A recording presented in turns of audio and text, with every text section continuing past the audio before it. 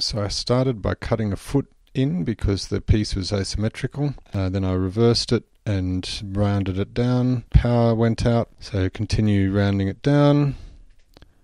I'm working with a piece of oak burl here.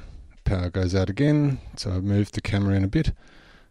Sanding it down, trying to get a nice finish on it, and I use a wax that gives it a nice shiny finish. Start turning the inside, and almost immediately it tries to escape. Put it back, turn a bit more, go a bit more gently, use the scraper to keep hollowing it out. Power goes out again, continue hollowing.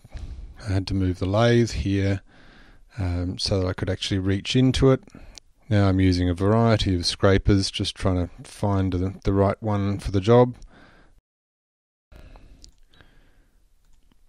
Lots of shop's elbow. Continuing to smooth out and refine the walls so that's sort of an even thickness. Gradually work my way in, just smoothing it out. And move the tool rest and get in there with the sandpaper to get rid of the rough edges.